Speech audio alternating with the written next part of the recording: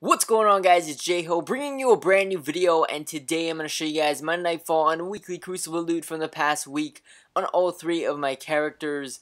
This week's Nightfall was the Shield Brothers strike, and it was pretty intense because the solar burn modifier was active for the strike, and all the Cabal are shooting solar, so it's pretty intense, but we ended up getting some pretty decent loot for the week, so let's get into it.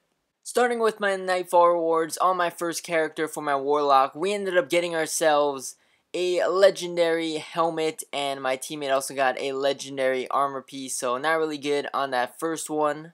Moving on to my next character on my Titan, from my Nightfall reward, we ended up getting ourselves 18 strange coins, and my teammate got 11 of coins, so pretty decent on that one.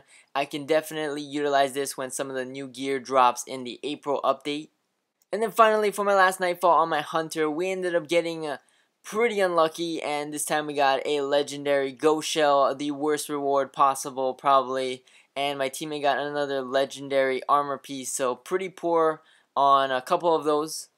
And then moving on to my weekly Crucible drops, we definitely got some better loot here. So on my first one, we ended up getting a Party Crasher plus 1 shotgun at 302, and it came with Accurized Ballistics, Crowd Control, Underdog, and also Rifled Barrel down the middle. So pretty decent for the stats on this Party Crasher. I actually have some pretty good Party Crashers, but this one looks just as good with all the perks unlocked on it. So pretty decent, I might try it out.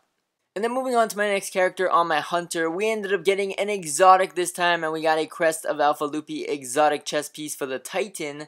That was pretty weird. I ended up getting a Titan Crest of Alpha Lupi on my Hunter, but still pretty good. It's an exotic, so I'm not complaining. And then finally, for my last Crucible drop, we ended up getting another exotic, and this time we got a Helm of Immol's Light helmet for the Titan. Another exotic for the week. It had Ashes to Asset and Infusion on it, some pretty good perks for helmet, so that was pretty good. But that's about it for this video. Thank you guys for watching. Pretty decent stuff for the week. We got a couple exotics, we got some strange coins that I can definitely utilize once the April update comes out.